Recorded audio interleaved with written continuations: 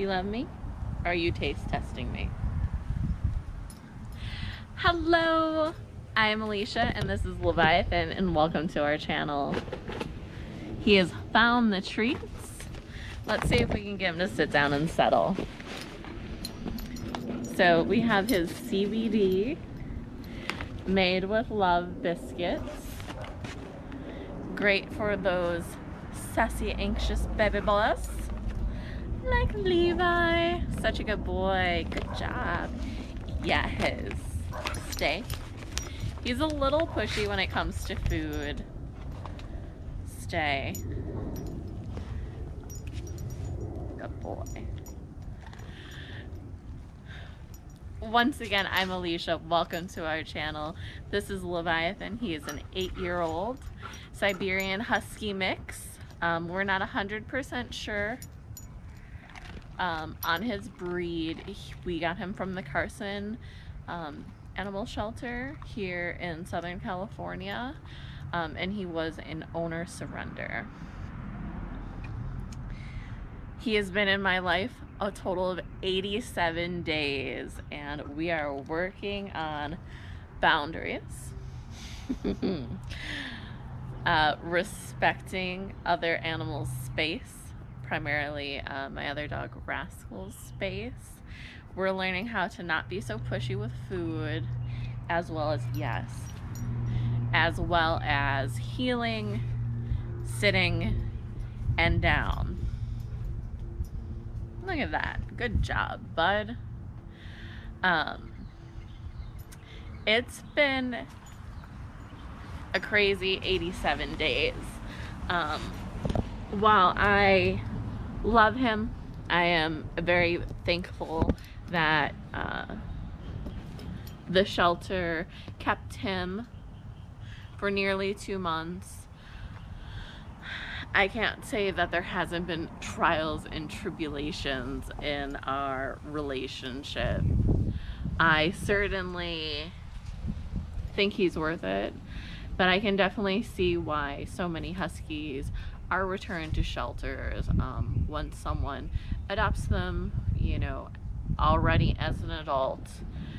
You never know your history. Sometimes animal control officers, shelters can get a lot of history information into the notes, but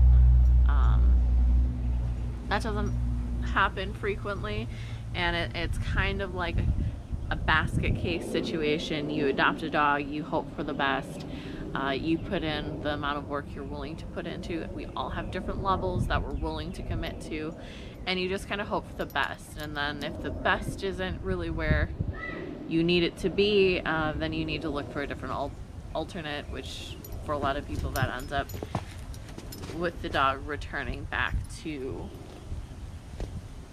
the shelter. So Leviathan really likes to eat grass and dirt. We need to do more testing. He might have anemia. If your pet eats dirt like constantly, it can be a sign of boredom. It can be a sign of health issues. He could be bored. He very well could be bored. He's like, Mom, you're filming. This does not fulfill my need. Being on camera does not fulfill my need. But there could also be something wrong with him. We've only had a few doctor visits. What they primarily wanted me to do was have him go on a diet because they thought he was a little heavy. Yeah, they thought you were a little chunky. They thought you were a husky. And they also wanted me to bring him in for a teeth cleaning. They felt like that wasn't something that had happened for him before, and he had quite a bit of plaque on his canines. That's another thing, downside when you adopt from a shelter. You don't really know their health history. You also don't know how they were bred. There could be some breeding issues in there. 3 of my Huskies have been rescues. One of my Huskies was from a breeder. He was the first dog I ever got. My first dog was a breeder dog, and I learned quite a few things from him. He'll always be the #1 Husky in my heart.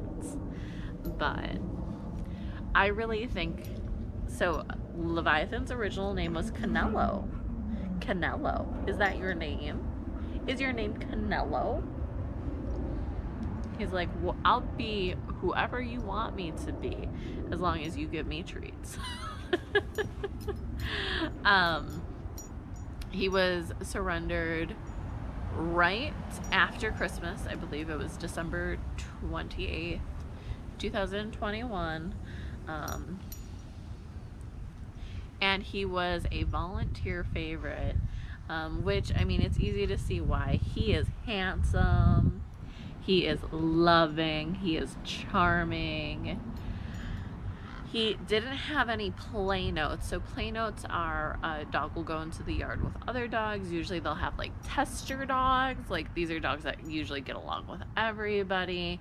And then you'll see what kind of play style they have. Do they like to be rough? Are they dainty? Do they not like other dogs at all? Do they just tense up and freeze? Do they have a fight or flight response? Yeah. And in the 2 months he was there, he only went to play group once. He had an altercation, or a preemptive altercation, let's call it.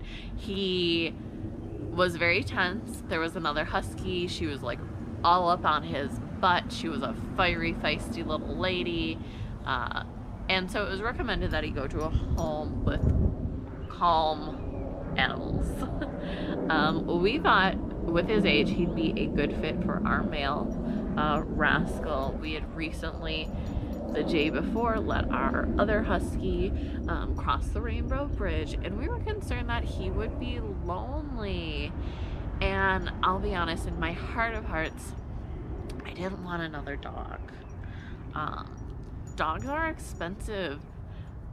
Training, even if you go like the most affordable option, which is group classes, say local to you. Sometimes dog trainers will offer them through community centers, you know, like your local park system, and sometimes you can get 6 sessions for $160. Now that's a bet, you know, and it's usually, you know, a group of 6 to 10 other people, once a week, or you can go to Petco, or the other P. We don't mention that P on this channel.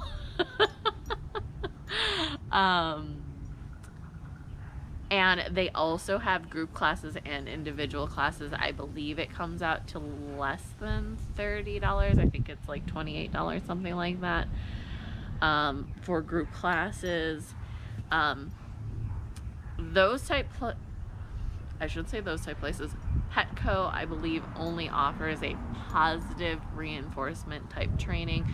Some dogs don't benefit from positive reward-based only training. Sometimes you need some type of a correction, whether it be with a slip lead, a prong collar, an e-collar, a muzzle, and you won't really find that there from my experience. So we met Levi. He didn't seem really interested in other dogs. He was very calm in his kennel, very mellow. Walked past all the other dogs barking and crying, up and down the aisles. He wasn't really that interested in the other dogs. In the play area, like we got to go into our own section of the play area, and other dogs kind of came and went. Levi. I'm gonna try and get him to come back over to me, because I don't really want him necessarily eating so much grass. Grass can also mean that they just need more fiber in their diet.